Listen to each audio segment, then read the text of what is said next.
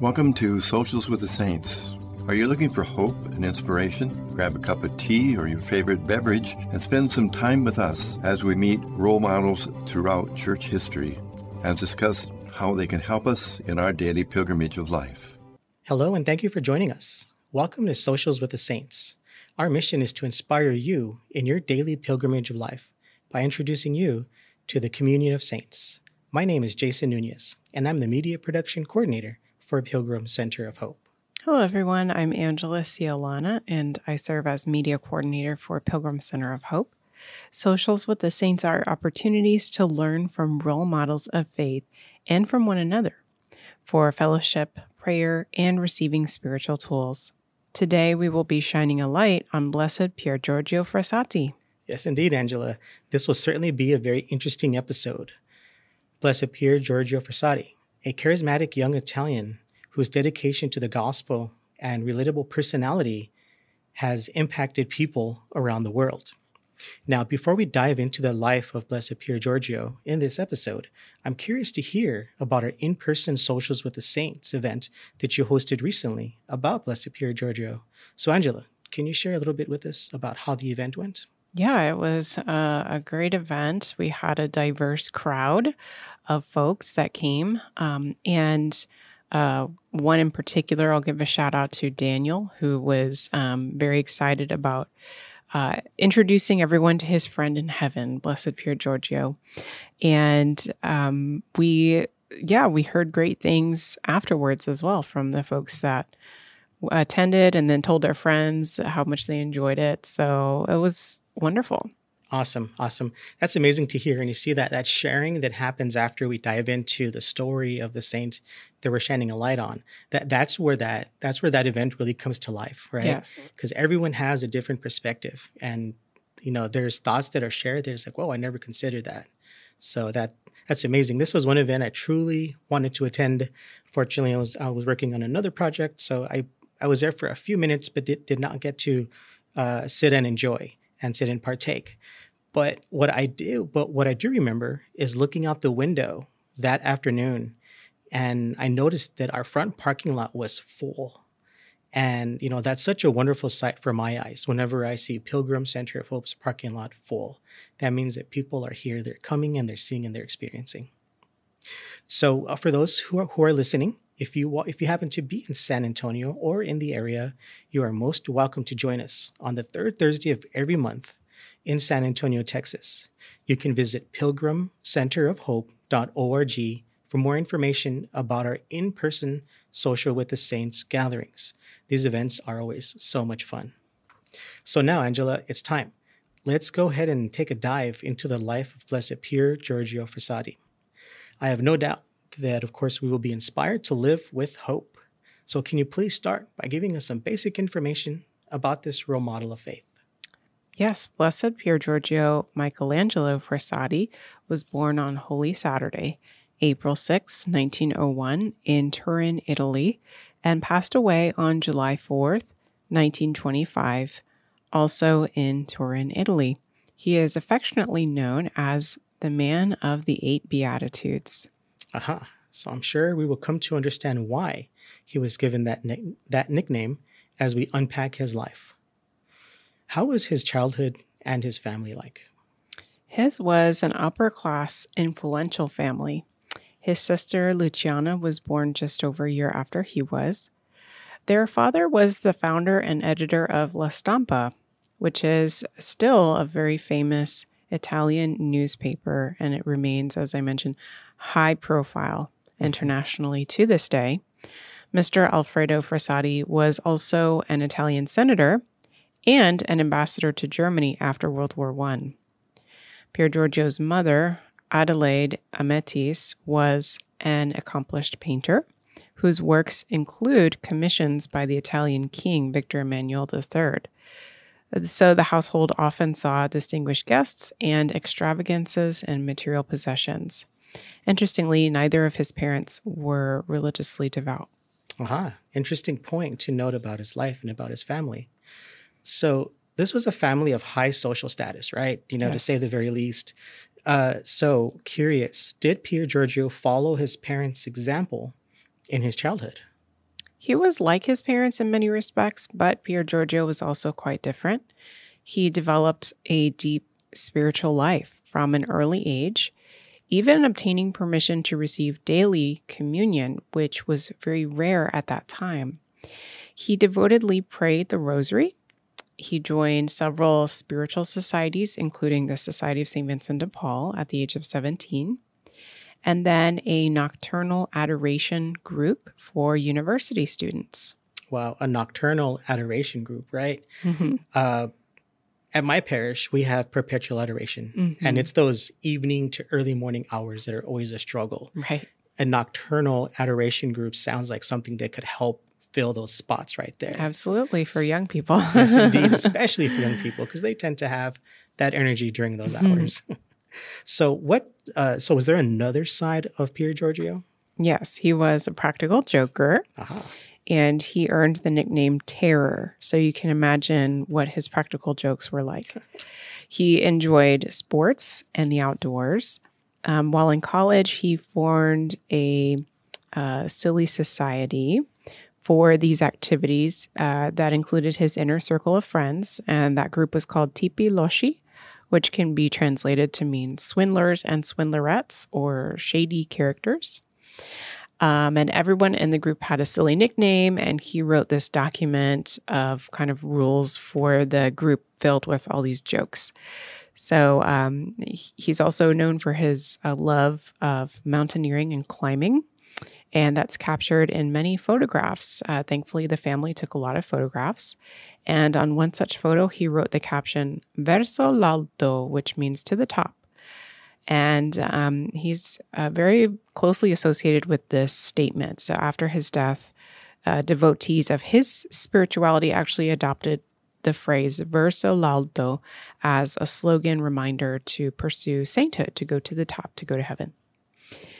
He also experienced the adventure of unrequited love and a broken heart.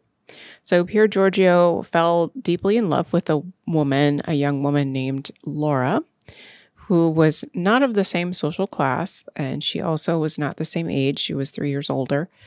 But his affection for her was kept a secret for a long time. He decided not to act on it because his family situation was very fragile. There were rumors surrounding his parents. They were basically teetering on the brink of divorce, separation. So Pier Giorgio had this logic of, why create one family with Laura to tear another one apart? And besides all of that, Pier Giorgio was an average to less than average student. He attended public grade school at first alongside his sister, Luciana, until he failed his exams. And then he was sent to a private school run by the Jesuits. That was in 1913. And after graduating high school in 1918, so you notice it took some time there for him to graduate, he applied his interest in mountaineering and rock climbing. And he enrolled in the School of Industrial Mechanical Engineering at the Royal Polytechnic of Turin. And he wanted to specialize in mining engineering. He explained to a friend that he wanted to serve Christ better among the mining community. So he really sounds like a guy's guy, someone who was active. I can relate to him in the terms of, as far as student goes, I wasn't, leading the top of my class or anything, but he really sounds like a guy's guy, Mm-hmm. With his family's social status, did he tend to surround himself with families of similar statuses, sorry? Yeah, actually he didn't. Inspired by Jesus, Pier Giorgio preferred to be among the poor and the working class rather than aspire to social acclaim. His pockets were often empty of money because of his generosity towards the poor, and his friends often paid for him a lot of times because of this. And there was one friend who asked him, why do you ride third class on the train? Because obviously he could afford to ride first class. Right. And Pier Giorgio responded, because there is no fourth class. So he really, he wanted to be among the poor people. While his father served as ambassador, The family hosted a lot of large parties with important guests. And so Pier Giorgio, he fulfilled his duty, his family duty, by showing up at the party, but he would come towards the end of the party and greet the dignitaries at that time. And once the event was over, he would collect the flowers from the tables and go out to distribute them to the poor, because he believed that the poor deserved and needed beauty in their lives beyond the necessities of survival. And we should mention also his commitment with the Society of St. Vincent de Paul required meetings once a week, one day a week. And then afterward, Pier Giorgio would choose to visit the families who were assigned to him from the society. So he was known to have names and addresses of people in need of help on pieces of paper in his pockets at any given day. Wow. This really sounds like he had these priorities in order, right? Mm-hmm. Like the fact that he walked around with his empty pockets, donating and giving money to those in need really shows that he never had that mentality of, well, this is mine. Mm-hmm. This is for me, right? So really a beautiful example. So the moniker that you mentioned earlier, the man of 8 beatitudes, it's really making a lot of sense now. I'm sure his extraordinary example really left an impression. Yes. One testimony states, quote, "Amazed people saw this young man in the streets of Turin dragging handcarts filled with household goods belonging to the poor who were looking for a home. He would enter the most squalid houses and give away all the money he had so that he did not have enough money to take the bus home," unquote. Wow. And by the way, because he did that, he would often have to run home, and then he would be late for dinner. One of the Turin parish priests, Father Barberis, testified this way. Every month, he brought the members of the St. Vincent de Paul Society to confession, and the next day to communion, and he also received the sacraments. He spoke in a loud voice and throughout the prayers of preparation and thanksgiving. It was moving to see such a young man being followed by entire families, 30 or 40 people. Whenever I saw him, I always thought his virtue was heroic," unquote. So Pier Giorgio, he also, thankfully, we have some of his words that he used to encourage his fellow youth. And so here are some of those. "When you are totally consumed by the Eucharistic fire, then you will be able more consciously to thank God who has called you to become part of his family. Then you will enjoy the peace that those who are happy in this world have never experienced, because true happiness, O young people, does not consist in the pleasures of this world or in earthly things, but in peace of conscience, which we only have if we are pure of heart and mind."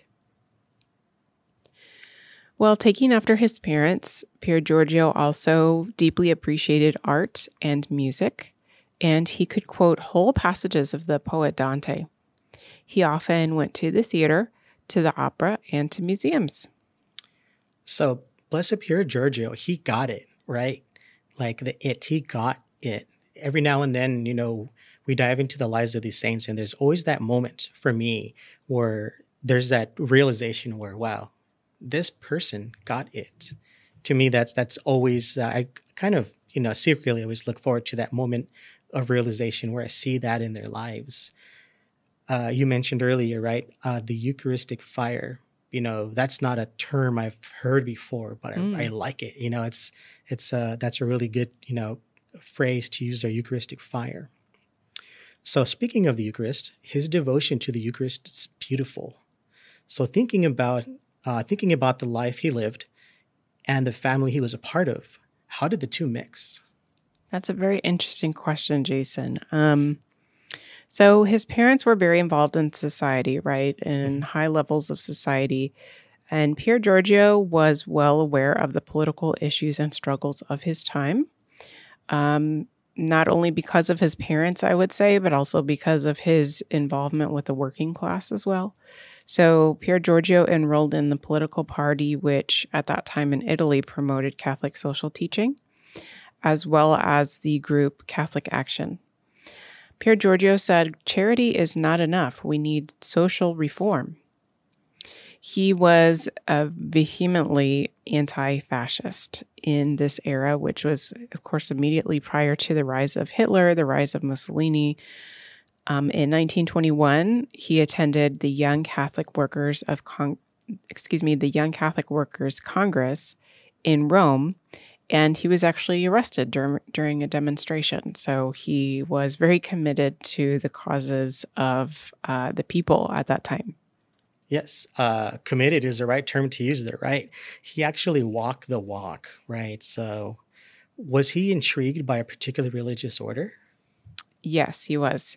Pier Giorgio was drawn in 1922 at the age of 21 to become a third order lay Dominican. And by the way, St. Dominic's feast day is coming up on August the 8th. Since this is Socials with the Saints, I had to mention that. Of course. So, this is Pier Giorgio.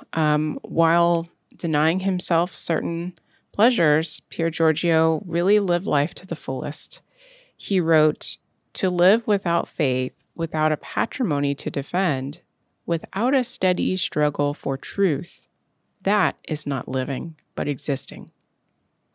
One of his favorite phrases in Italian, "vivere, non vivacchiare," translates to live, not to exist. So that was kind of his motto. And today, many young people have begun Frassati societies around the world, inspired by his vision of living life to the fullest. What a beautiful soul.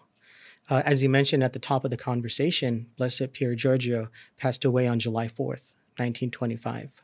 Now, Angela, you recently interviewed Christine Wohar, who's the founder of FrassatiUSA, for a Journeys of Hope episode, which is a different podcast Pilgrim Center for Hope creates and produces. Now, I recall Christine introducing Blessed Pier Giorgio this way. She said, quote, "Pier Giorgio was alive. His enthusiasm for life was contagious," unquote. I would dare to add on this by saying that his enthusiasm for life is still contagious, right? You mentioned that there's Frassati societies around the world. His influence, his zeal for life is alive and well. These are times in our life when we come across someone that we observe, how they live their life. And we want to be just like them, right? There's that it they have. And what is that? I want what they have. Blessed Pier Giorgio, he's one of those people. Yeah, and thank God for his example. Yes, indeed. Now, by the way, you can find the link to Angela's interview with Christine Wohar, the founder of FrassatiUSA, in the show notes. Journeys of Hope is available on your favorite podcast app as well. So, Angela, before we take a break, I have one more question for you. You actually came across a miracle attributed to Blessed Pier Giorgio. Can you please share it with us? I would be happy to, yes. The following comes from the website Aletheia in one of their articles written by Will Duquette. In 2011, Kevin Becker fell from the second floor of a house he shared with a couple of college roommates, fracturing his skull in 5 places and damaging every lobe of his brain. After an emergency operation, he lay stable but unresponsive for 9 days. The doctors thought he wouldn't live, and if he did, he would suffer from gross cognitive deficits. Less than 3 weeks after his injury, he was wheeled to the door of the hospital, where he stood up, slung his bag over his shoulder, and walked to the car, tossing a football with his brother.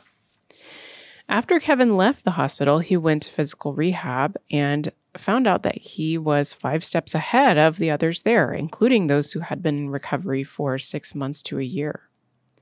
On October 11th, he took a battery of cognitive tests and completed them in just 2 hours rather than the usual 6.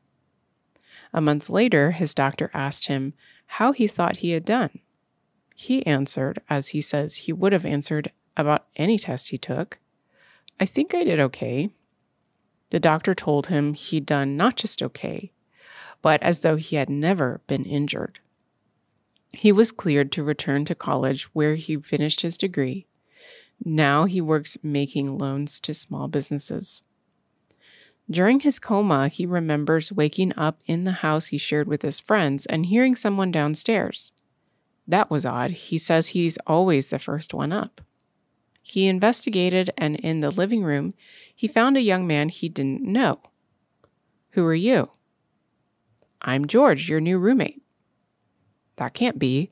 I already have 2 roommates." "They aren't around anymore." "Oh." He then spent a long timeless day with George. An ardent soccer player who hates staying indoors, Kevin kept trying to leave the house, but George wouldn't let him go. They fought about it, as if they were brothers, but George was adamant. He encouraged him to be patient. Kevin remembers passing the time by doing schoolwork, which he says would surprise anyone who knew him before his accident, and sitting on the couch with George playing a soccer video game.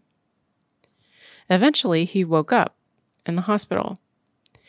Later, Kevin mentioned his new roommate to his mother, calling him a good spirit. After he described him, his mother showed him a picture of a man he immediately recognized as George. It was a picture of Blessed Pier Giorgio Frassati that had been sent to his mother by a cousin, who suggested she ask for Frassati's intercession.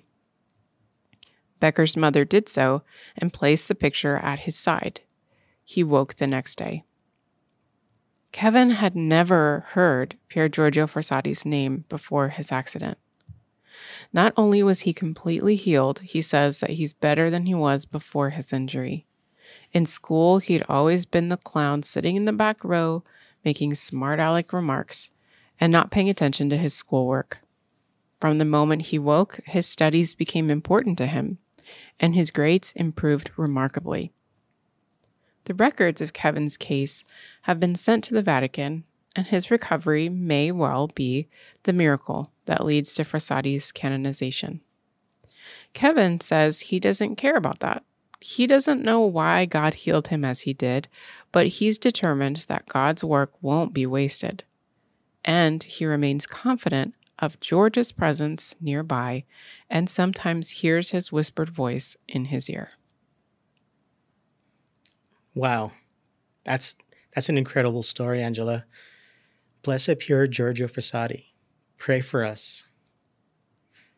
Amazing, amazing story. Thank you for sharing that with us. Yes, thank you for allowing me to. Yes, indeed. So we are going to take a short break, and when we come back, we will discuss how Blessed Pier Giorgio Frassati can inspire and walk with us in our journey of daily life.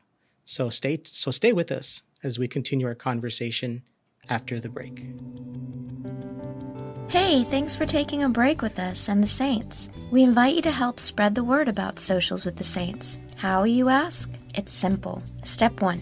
Invite your friends to find the podcast on apps like Apple Podcasts, Spotify, Google Podcasts, and Amazon Music. It can also be found on Pilgrim Center of Hope's YouTube channel, Facebook page, or on our website, pilgrimcenterofhope.org. While you're at it, please follow us on Facebook and subscribe to our YouTube channel. Step 2, if you listen using an app, please take a few seconds to give the podcast a positive rating and leave a comment or review. Your simple action will signal to the app that Socials with the Saints should be recommended to people who are browsing for a new podcast to listen to. As we say at Pilgrim Center of Hope, every little bit helps. Thanks for helping us to spread the word about Socials with the Saints. Now let's dive back into the discussion. Welcome back. After meeting Blessed Pier Giorgio Frassati, let's take some time to reflect on his life and discuss how it can inspire us. So, Angela, what struck you about him and his life? Well, after reading about him and really researching him, I think what strikes me is the vivacious quality of his personality in the midst of how aware he was of other people's suffering. And you know, that goes not only for his time amongst the working class and the poor, but also his dad being so involved in world politics and so informed as to what was going on in the world. Obviously, what we read about in the news is usually not good news. Right. And then on top of that, his parents' relationship was not very solid. So he had a lot going on, a lot of reasons to not be a cheerful, happy, vivacious person, but he was. Yes, indeed. Yeah, he certainly was. And he was in position to live a life of, essentially worry-free, right? Worry-free and say, hey, I'm good. I won the genetic lottery and I was born into this family, right? And good for me, right? And that's really not the way he lived his life. He looked to others, right? In a way, he lived John 3:30. He must increase, I must decrease, with his devotion to the Eucharist and evangelizing and telling other people about it.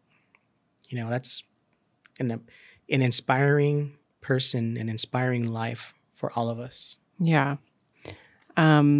So had you ever heard of Blessed Pier Giorgio Frassati before or seen a picture of him?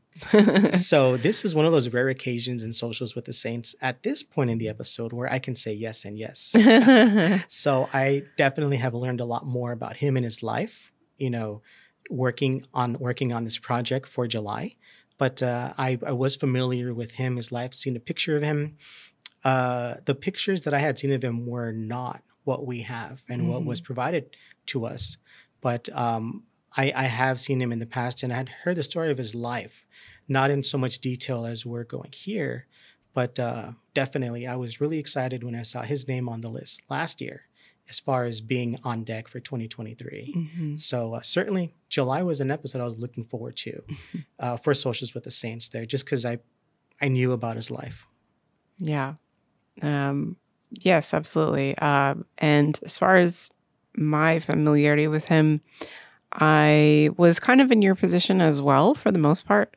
Although when I went to World Youth Day in 2008, which was in Sydney, Australia, they actually flew his body out, of course, in a coffin, but they flew it out to Sydney for World Youth Day and placed it in St. Mary's Cathedral there so that we pilgrims who were there for World Youth Day could come and venerate his body.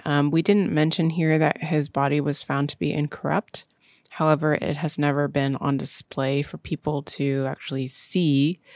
I'm not sure if that was maybe the family's wishes, but in any case, I was able to learn about him at that point, and they had this information available, with these pictures of him, all these pictures of him and his life that were so compelling already to see there, and then to kind of have him there as well was pretty extraordinary. So that was my introduction to him. Amazing. Such a blessing for you, right? Yeah. To be in the presence of his body. It's amazing. So, Angela, how does the life of Blessed Pier Giorgio Frassati teach and challenge you in your spiritual life? Well, I think I would say like all of it. But if I had to pick one aspect, I think it is that selflessness that he had, and that just drive to be with the poor, and how he really saw Jesus in the poor, but also he had this drive to really be among them and to serve them in this extraordinary way, and in a way that I think is not necessarily unattainable for those of us who live in the 21st century, Right. I kind of like that he actually wrote guidelines for these practical jokes. Like it's, you and I worked on a podcast episode for St. Benedict, and we made the comparison of his rule as a framework. Mm-hmm. That's kind of what I like in this too. Yeah. That he had a framework for his practical jokes, right? There's always that humor which is, it's always good in life to have some humor and have some levity. But whenever you pull off a prank, if you will, the person on the other side of that prank is normally left feeling humiliated, right? So, I'm sure he was all in good spirit and all in good fun. Yeah. So he took that extra step by ensuring that whoever was with him followed suit as well. Mm-hmm. So to me, that's something that I can take away, right? You don't just have to have fun at someone's expense, right? Do it in good fun. Mm-hmm. Do it in joy. Yeah. Yeah. And at the same time, I guess bringing it back to what I had mentioned earlier, he did have hardships in his life, and hardships that are, in some ways relatable, in some ways maybe not for everyone. But one of the things that strikes me is a lot of times when we who may not be living in high society, when we look at celebrities or people that are really wealthy, we may think, wow, they have it all, how happy they must be. And that's just kind of, we leave it at that surface level. But one of the hardships that he had was that, his family life wasn't all that. And not that it was terrible and miserable, but there was certainly some lack there in his parents' relationship that ended up affecting him to the point that he did not pursue a relationship that he really seemed to have wanted. Because he was afraid that would be so controversial that it might break up his parents' relationship, not give him another reason to be angry, in other words, Yes. In doing so, he denied himself, Mm-hmm. right? He denied himself for the sake of his family. Yeah. It's really amazing. It's very, perhaps not everyone's called to that particular, way of responding to that kind of a situation. But I would say that certainly shows us more about his heart and about his concern for others. Indeed. Yeah. Yeah. And it's his concern for others really goes to his family, and it goes to the poor, right? And it goes to, the least, right? The least of these. And earlier we talked about him having empty pockets and missing the bus because spending so much time and helping clothe, helping feed, helping furnish, and bringing some beauty into their lives, right? Earlier we mentioned that he would bring flowers from family events to them because he recognized the fact that could be their joy in the day, Mm-hmm. right? Sometimes we hear the term of be the face of Jesus to others, right? You may be the only Bible that someone reads that day, Mm-hmm. right? And he really walked the walk on that. Yeah. Very, very inspirational. So one of the great things, Angela, about Socials with the Saints is that not only does it include this podcast, but we also have some downloads available for you to print, use, and share. And one of the best parts about this is that, hey, guess what? It's all free. There's no paywall that these resources are hiding behind. Right. They are created with you in mind and for you. So, listener, just to give you some examples of what you have to take advantage of is you have the pamphlet about Blessed Pier Giorgio Frassati, along with an insert that has the detail that Angela shared with us about the miracle attributed to him, as well as a card with the quote from Blessed Pier Giorgio Frassati. And we also have a picture with a quote from Blessed Pier Giorgio that you can save and program as the lock screen on your phone. How many times do we look at our phone a day? Many. So imagine you go to unlock your phone and you see this role model of faith with one of his quotes on there. That's some inspiration for you. Yeah. And the image that we were able to use of him climbing that mountain to the top, thanks to Christine Wohar, who is the founder of FrassatiUSA. She provided us with a few photos of Blessed Pier Giorgio and the permission to use them. And we were able to use that wonderful photo. And I have that as the lock screen on my phone. And when I use it, I think about, how he really worked to to climb to holiness, to climb to heaven, but also that he enjoyed that climb. Right. Right. Yeah. It's not like it's something that was a trial for him, right? That he had to endure. It was something that he did with joy. Right. And throughout our day, we're in different states of mind. We're not in the same state of mind every day. So sure, you can look at that picture, but you can look at that picture in different states of mind throughout your day, wherever your day goes, and you will find something different Right. from that, which I think is awesome. Yes. Now the time has come for us, for my favorite part of this show, personally speaking. That's where we share a favorite quote from the saint that we're speaking of. So Angela, do you have a favorite quote from Blessed Pier Giorgio Frassati? I can't really pick one, Jason. Fair enough.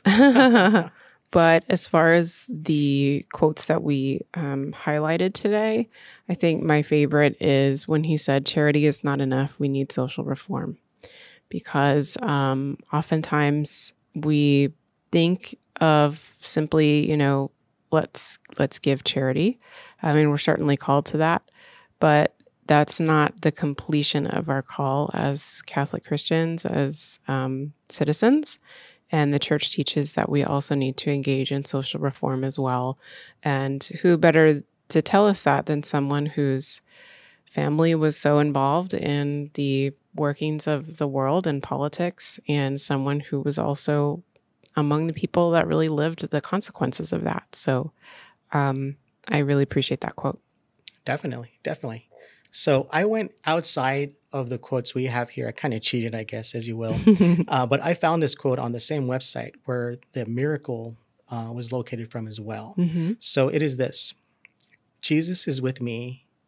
I have nothing to fear." Which to me, that's so powerful right there. It's such a reminder. We get caught up every day in what we're doing that, fear can kind of creep in, the fear of the unknown, right? We fear the unknown, but what is known, right? Is that Jesus Christ lived, suffered, and died for us and resurrected after 3 days, and he is with us. So that equals, I have nothing to fear. Awesome. Yes, indeed. So Angela, as we begin to bring our time together to a close, you and I would like to share a special prayer with you, listener. So Angela, if you can please do us the honors. In the name of the Father, and of the Son, and of the Holy Spirit. Amen. The prayer for the canonization of Blessed Frassati. O merciful God, who through the perils of the world deigned to preserve by your grace your servant, Pier Giorgio Frassati, pure of heart and ardent of charity. Listen, we ask you, to our prayers, and if it is in your designs that he be glorified by the Church, show us your will, granting us the graces we ask of you through his intercession, by the merits of Jesus Christ, our Lord. Amen. Blessed Pier Giorgio Frassati, pray for us. Amen. In the name of the Father, and of the Son, and of the Holy Spirit. Amen. Amen. So, we have come to the end of our conversation for now. But as always, we would like to continue it with you. So what struck you the most about Blessed Pier Giorgio Frassati? Please leave a comment on the YouTube or Facebook post that corresponds with this episode here, or the podcast app that you listen to. Or, of course, you can also send us an email. You can send that email to ministry@pilgrimcenterofhope.org. And we look forward to seeing what you have to say, and maybe you'll hear your name on next month's episode. Thank you for joining us on Socials with the Saints. We invite you to come visit Pilgrim Center of Hope and learn more about our threefold ministry of pilgrimages, conferences, and outreach. Visit pilgrimcenterofhope.org or call us at 210-521-3377. Socials with the Saints podcast will continue in this discussion format for the remainder of 2023. So join us next month as we shine a light on Saint Monica, mother of Saint Augustine. Her prayers and example brought her husband, mother-in-law, and son to Christianity. We invite you to join us for our in-person Socials with the Saints event at Pilgrim Center of Hope. Please make sure you like our Facebook page so you can stay up to date with the details about these wonderful events. On behalf of Pilgrim Center of Hope, we want to thank you for tuning in. We're so grateful to this month's sponsor, Sandra Baez, who made this podcast episode possible. If you would like to join us as a missionary of hope, please visit our St. Joseph wish list. A link will be provided in the description of this episode. Until next time, remember, we are a pilgrim people, and on your journey, you are never alone in the communion of saints. May God bless you.